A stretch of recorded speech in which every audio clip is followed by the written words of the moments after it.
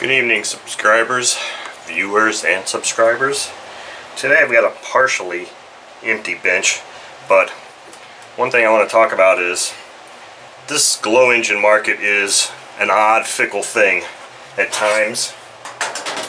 But over the last few years I've got a rather nice collection of some engines here, and I just want to show you what a little bit of shopping around knowledge can do for you. And this is just some of the engines that I have in my current collection that all totaled for each engine was less than $100. And that includes the engine and the parts I needed to make it right. So let's just start here real quick. OS 60 FP exhaust is down below.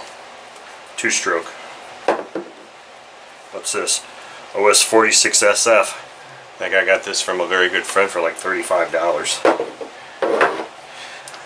Sato open rocker that I made, Sato 50 open rocker, I made an open rocker. This was a basket case engine that I bought. That was probably close to $100. I overpaid greatly for that. OS 30 Surpass. Again, everything I'm showing is under $100.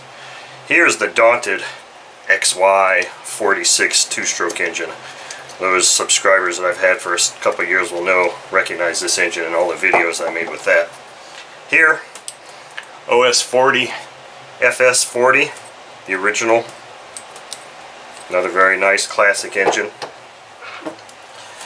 Enya 46 4-cycle. Nice runner.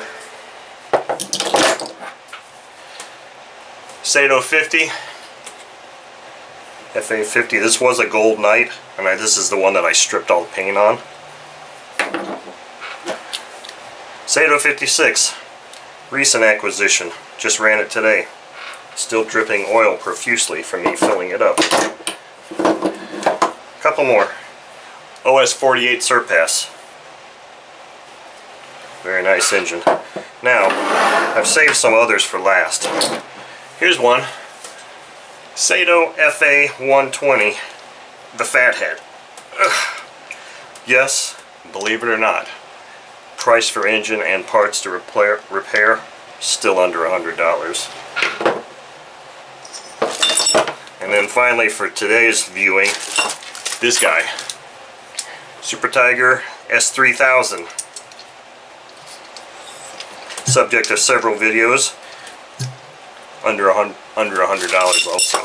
So, just going to show you that you don't have to pay a lot of money to get some damn good engines if you have a little bit of know-how on how to look for them and how to fix them.